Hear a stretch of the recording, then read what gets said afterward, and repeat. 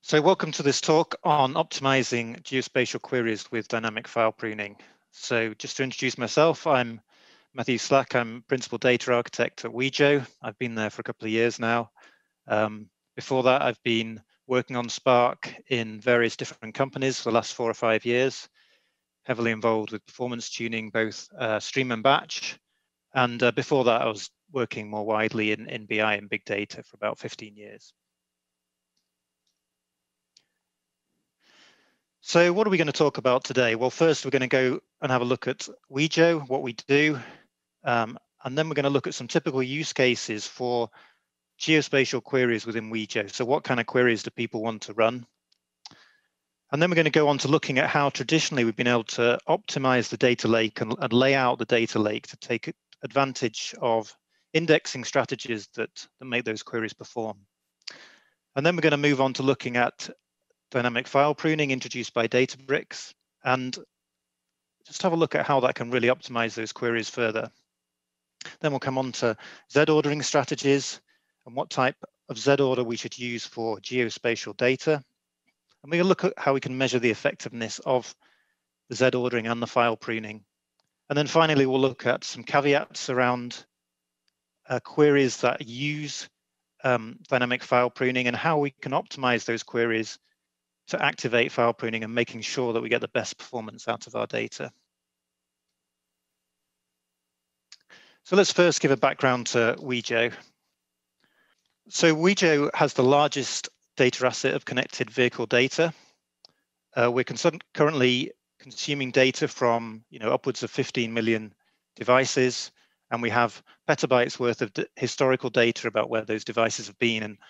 And from that, we can infer lots of really interesting information.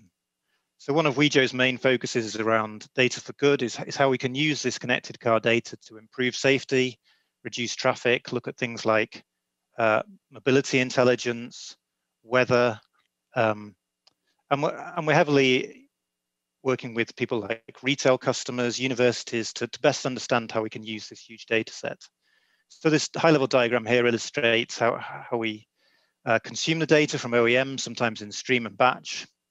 And then we work with egress partners to stream that data to them or supply it in batch. And we also produce derived data insights, machine learning off this data set as well. So it's a really exciting data set to work with. So Wejo has been working with Databricks for about 2 years now, and Databricks is fairly heavily involved throughout our stack. We work entirely with AWS, and Databricks underpins a lot of our work in data science, a lot of our aggregates and derived data sets. And we're starting to use Delta Lake to optimize our geospatial queries, as we'll come on to later. We also use Delta Lake for GDPR and CCPA compliance. So let's talk through some of the typical use cases that we have at Wejo for geospatial data. Well, as you can imagine, our entire data set, it's a breadcrumb trail of connected car data, moving along roads predominantly. And so, of course, all our data is geospatial in nature and temporal. So typical queries around looking at a particular junction, around a road segment. So to do that, we have to snap the connected car data to roads. We do anomaly detection on roads and on traffic. We're also interested in where people are going from and to look at things like retail customers, who's going to shops, who's going to baseball games, all this kind of thing. But all of these, of course, require both geospatial and temporal indexing.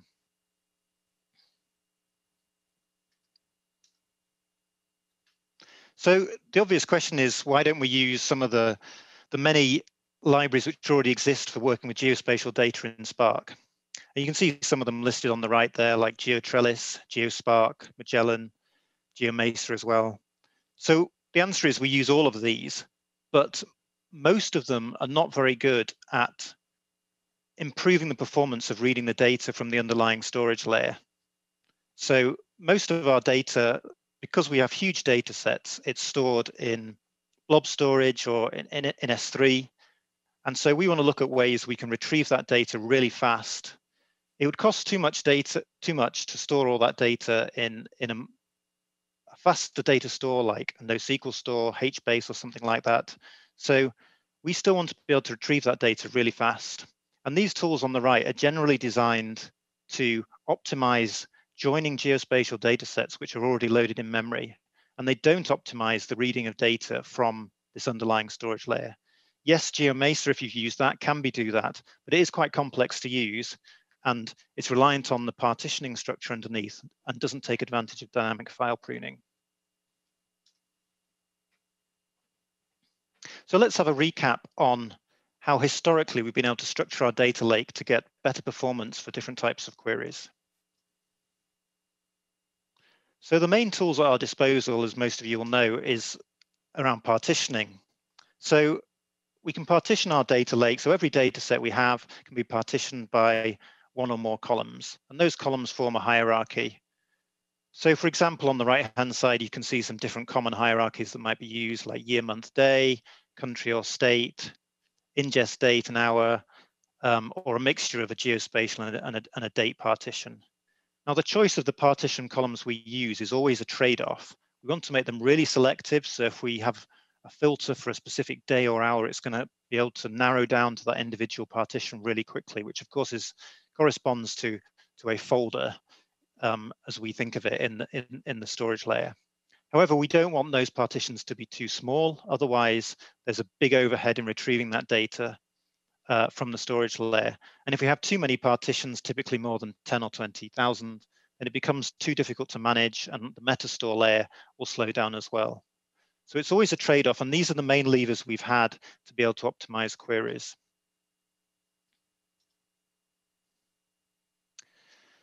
So Spark introduced dynamic partition pruning. And what this means is if we have a query which has some filters which include partition columns which are in the partition structure, then those partitions can be skipped if the filter excludes them. So for example, if we've got data that's partitioned by date, if we have a filter that says, I'm only interested in a specific day or a specific week, if those columns that are used in that filter are the same columns that we're partitioning off, then they can be dynamically skipped when the query is run. And that obviously drastically reduces the number of files that Spark has to read out of blob storage to then query.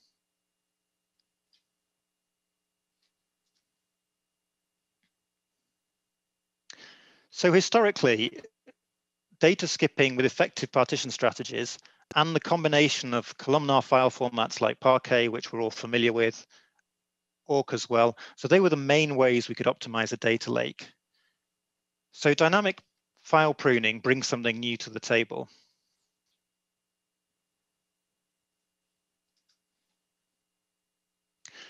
So let's talk about dynamic file pruning. So it's, in a way, it's analogous to dynamic partition pruning, but for files within the partition rather than the partitions. So it was introduced earlier this year with Databricks Delta Lake. Of course, Delta Lake is open source, but the actual dynamic file pruning only works within the Databricks runtime. And it allows files to be dynamically skipped within a partition. So dynamic partition pruning skipped partitions dynamically. This skips files dynamically within a partition. So files that do not match the query filters are now excluded by the optimizer. So it's another layer of being able to reduce the amount of data that has to be pulled back from your underlying storage layer. So how does Databricks know what data is in which files? Well, it collects metadata on a subset of columns in all the files which are added to the data set. And this metadata is stored in a folder called Delta log. Of course, it only works if the files are pre-sorted beforehand, and we'll come on to later how we do that. So let's have a look at this Delta log folder. So in there, there's a JSON file, and this file is used for multiple purposes for Delta Lake. It's used for things like ACID, it's used for time travel, and a few other uses which we're not going to come on to today, but you can look at in the documentation. But within that file, there is a row for every file, in this case, Parquet files, which are added to that data set. So you can see in the top left box, we've got a list of files there. And in the box below that, I've exploded one of those rows, and you can see within there, there's a stats column. And that stats column is on the right-hand side, and it shows that for every file, we are collecting min and max values and null counts for some of the columns in that file. Now, it's not all the columns, depends how wide your data set is, and you can see this setting at the bottom, delta.data skipping num index calls, which is set at the file level, sorry, at the table level, and that limits the number of columns that Databricks is going to generate metadata for. So what Databricks can now do is it can use this JSON file to limit the number of files that it has to read from blob storage. So for example, if you're filtering for a specific geohash, in this case, so you can see on the right-hand side, we've got some columns with min and max geohash. So if you're filtering for a geohash which is outside of that range, then that file will simply be ignored. So obviously this can, again, like partition pruning, drastically reduce the amount of data we're having to pull back. So let's talk about our test data set before we go any further. So we're going to use Spark 2.4 because it's the one most people are fairly familiar with now. We've got a medium-sized cluster, 10 executors. We've got auto-scaling off because that makes the comparison between data sets a little bit more unrealistic. And we're going to do a clear cache before every test we do. Our input data set is 1 day of connected car data. As I talked about before, for us, that's a pretty huge data set. It's 16 billion rows, and we're already talking about over 1 terabyte of data. So it's a reasonably large data set, not massive, but reasonably large. And it's stored as nested Parquet in blob storage in S3. So on the right-hand side is the query we're going to be filtering for. So essentially, we're going to be looking for data points which fall within this polygon on the right-hand side. And the way we're going to do that is basically by putting a bounding box over the top of that polygon. Of course, you could then filter down further, but once you've restricted the data to the bounding box around that polygon, of course, the filtering to just look at that specific polygon is going to be much, much quicker. So let's look at the speed of this query before we even start to look at dynamic file pruning. So the first thing we're going to do is create a data set, which is all the geohashes that cover the Austin polygon. For those of you who don't know what a geohash is, it's a geospatial indexing system which creates a grid of cells over your lat and long. So there's different precisions that the geohash can have. So you can have precision 1 through to 10 or 12. We're going to be using precision 6, which roughly corresponds to, I think it's about 0.6 kilometers by 1.2 kilometers. So we're effectively going to be putting a grid of that size over Austin. And I think it's about 300 or so geohashes. So in this query, we can see on the right-hand side, we've got a filter for ingest state. That's one of our partition columns. So we're automatically reducing the amount of data we're pulling back by filtering on a partition column. Great. We've then got an inner join to geohash, which is our list of geohashes, which is a geohash is just a string, in this case, 6 characters long. And we're going to look at those geohashes for that day in our base data set. And we can see that the results are around 97 million data points. So it's still a reasonably large, but it's much smaller than the 15 billion data points of the entire data set. However, what you can see with this query is it's quite slow.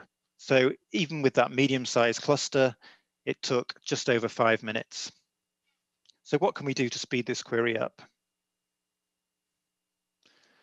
So you can see on the right-hand side, we can see from this simple query, which uses input file name, that it shows that the geohashes for Austin were spread across all nearly 2,500 files in our input data set. Now, what can we do with dynamic file pruning to reduce the number of files that our data is stored in? So we're going to use a technique called Z ordering. And this is a technique that's been brought in as part of the dynamic file pruning Delta Lake in the Databricks runtime, which allows us to co-locate related information in the same set of files. So I'm not going to go into Z ordering in too much detail. There's lots of information on that online. But what it does is it allows you to co-locate the same geographical data in the same files. And because of that metadata file that we saw earlier on, Spark knows which files to pull back to return the results of our query. So how do we Z order the data? Well, you can do it using the SQL API using the optimize statement. So first we have to convert the data to Delta if it isn't already. We can use the syntax on the left-hand side. There's other syntaxes available using the Scala API. And then we use this optimize table statement. And at the bottom, we specify which columns we want to Z order by. And the Databricks runtime will create a Z order over these columns. So what will happen is data points with similar location and longitude and latitude will be co-located within the same files. So off the back of this process, we get a new data set, which is just over 6,000 files, same number of rows, a little bit less data because we reduced the number of columns, same partitions. We've now Z ordered by longitude and latitude. So let's see how this impacts the data. So what this image on the left shows is which files contain the same data. So the files are color coded. So you can see that the Midwest, the North Midwest is all contained within one file. That's really sparse. However, cities, which are really busy cities like New York, LA, they might be in their own file in their own right. So the files are kept the same size by the Databricks runtime, but the data within them is co-located geospatially. So if we run that same query over the data that we ran before using the input file name statement, we can see that our data for the Austin polygon is now contained in just over 340 files. So that means that for querying that data, Spark only has to return just over 10% of the original files that it had to before.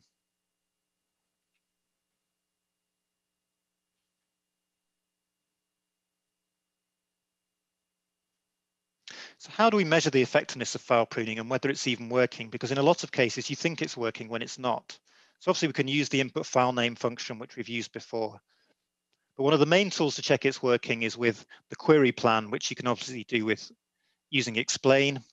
And look for this statement in the query plan, the subquery broadcast dynamic pruning. That'll indicate to you that Spark is activating dynamic pruning on your query.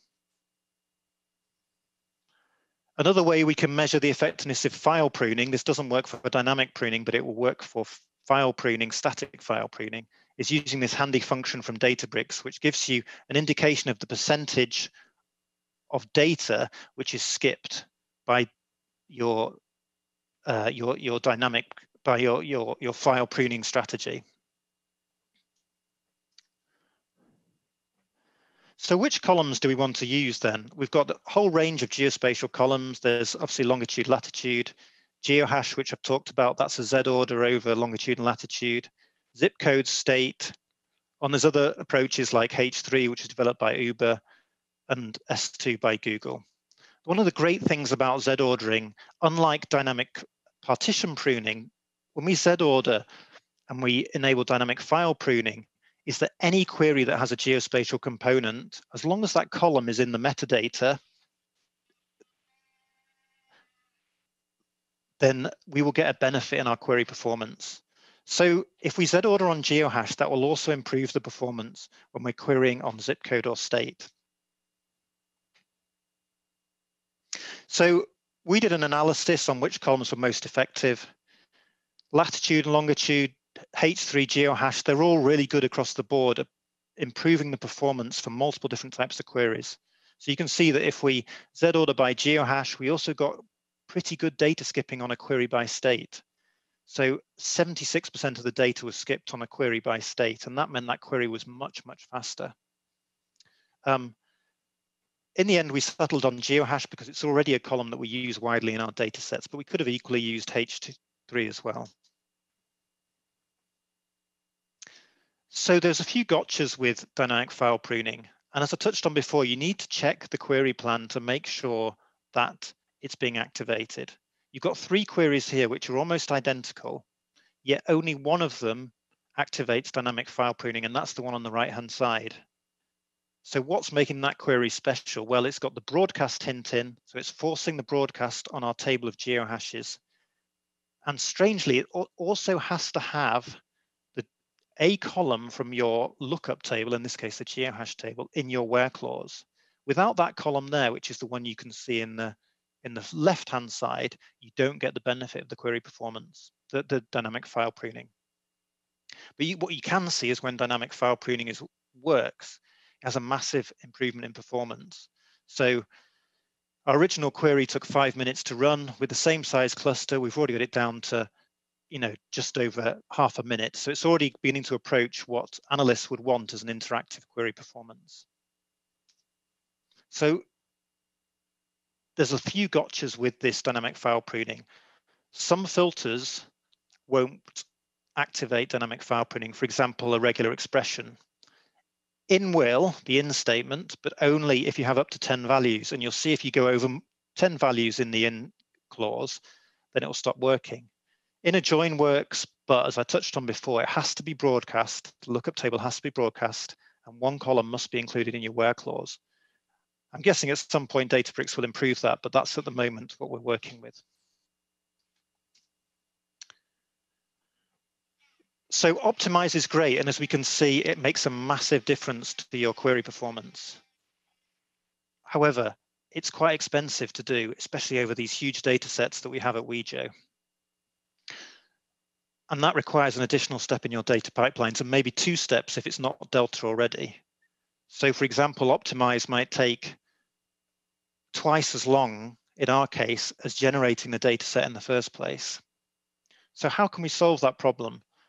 Well, another alternative to using Optimize is using repartition by range. And this has the benefit of working for both batch and stream. It doesn't Z-order the data in the same way as the Optimize does, but it does shuffle data points into files based on the columns you've selected. So in our case, what we Z-order by is the geohash column, because geohash is already a Z-order over the data. So we repartition by range using the geohash, and that creates the same effect as the Optimize would do over lat and long, because geohash is a Z-order itself over latitude and longitude. So what this means is we don't need to do the Optimize step. So instead of having this second step in our pipeline, we change the pipeline where we create this data in the first place. And at the end of that, we add a repartition by range function. And that then outputs the data into files which are bucketed in the same way as you would get with the Optimize function, but it's taking that step out. So let's review how our pipelines look overall. So when we're importing data in stream or batch, we obviously bring it in and then we do some processing on it. As part of that processing, we add geohash. The geohash is really important to us at Wejo. It's our preferred geospatial index. So lots of things hang off the geohash. When we're writing that data out, we repartition by range over the geohash. And what that does is then co-locate the same geohashes and the same lat and longs in the same file.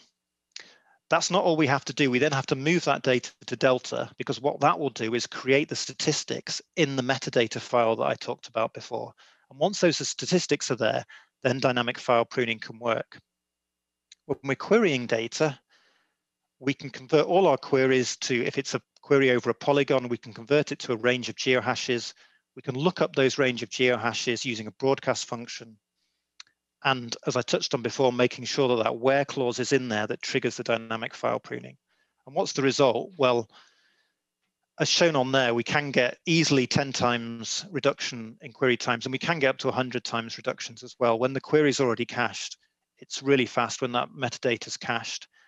And what that does is it massively reduces the amount of data we have to pull from the object storage layer, in our case, S3.